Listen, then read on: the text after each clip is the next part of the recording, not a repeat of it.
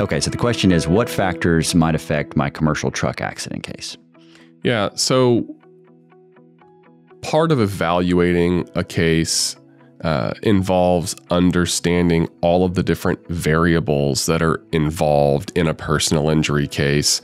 And in order for us to be able to advise someone on the factors that influence the value of their truck accident case, we typically break it down into 4 categories. And it's fairly similar to any other personal injury type case. So the first category that we like to think about is the liability. The second category we like to think about are the damages. The third category we like to think about is the solvency of the defendant, or is there a good pocket to collect the damages from? And then the fourth factor we like to talk about are what we've referenced as MAD factors.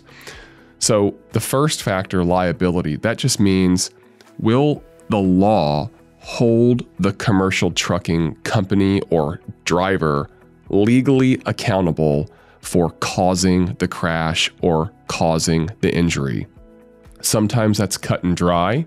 Sometimes it can be a little bit more challenging if you have a he said, she said type situation, like running a red light. If both parties are claiming they had a green light at an intersection, for example, that can cause some challenges. But at the end of the day, sometimes liability is clear, sometimes liability is less clear. The second factor, Aaron, we've talked about are damages. Maybe you can talk a little bit about damages. Yeah, damages in Texas means the injuries, right? In Texas, we treat that in 2 different worlds. There's the economic damages and there's the non-economic damages. Economic damages, people probably already understand. It would be your lost wages, your medical bills, both the past, what happened before you end up getting the case done in front of a jury, and the future, what happens, when you're 80 years old. That's all going to be encapsulated in our analysis of your economic damages. The other one is the non-economic damages. This is your pain and suffering. This is impairment, which is kind of like disability, or the things that you can't do that you'd like to do better or more easily. And it's going to include disfigurement. And you might think, well, who's going to be disfigured in a sore back case? And a lot of that is if you get a surgery, right? You're going to have a scar.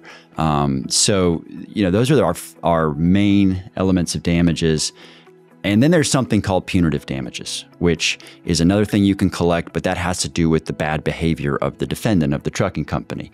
And that goes into MAD factors, which is one of the things we mentioned earlier. But before we get there, we need to talk about the other thing you mentioned, which was the solvency, or the amount of insurance coverage that the defendant might have. I mean, if I'm sitting here listening to this, I'm thinking, well, it's a trucking company. Surely they have millions of dollars, right? Yeah, unfortunately, that's not entirely true. It doesn't necessarily take a lot to operate a commercial vehicle in the state of Texas. It's a very business-friendly state where most anyone can go and create a business entity that exists and go and get their commercial trucking license. And as long as they meet the minimum insurance requirements, they're legal to be operating on the road. Sometimes they're operating on the road without meeting the minimum insurance requirements and don't have any insurance at all, unfortunately. So we have to look and see whether or not the person who caused the commercial trucking accident actually has insurance. What's the amount of the insurance? Are they a viable business versus kind of a one-man shop who doesn't really have any assets that could be collected in the event that we secured a jury verdict? So a lot of the work that we have to do to evaluate a case and help a client understand what the potential outcome might be is learning more about the person or the entity who caused or contributed to the collision to begin with. Yeah, and that's where we start to run into that last category of MAD factors, and when we say that, we're talking about the things that would make a jury upset, because we've said it before in other answers, but we're in the prediction business. We're trying to predict what a jury would do with the facts of a case, with the judge's instructions to apply the law of the state of Texas to these facts. And when we get facts back, like, the driver was sleep deprived, or the driver was on methamphetamines, or the driver was drunk, or that the business has been cutting corners with their maintenance in order to make more profit, that is the kind of thing that juries won't tolerate, because They're being asked to set the standards of our community. That's what keeps our streets safe. That's what keeps our kids safe. And juries have a track record in the state of Texas of responding to that. And so those mad factors that we encounter in litigation can greatly enhance the value of the case.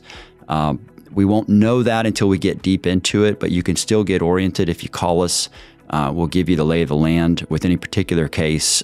We can pull the police report for you. We can analyze it, and there'll be no pressure in that.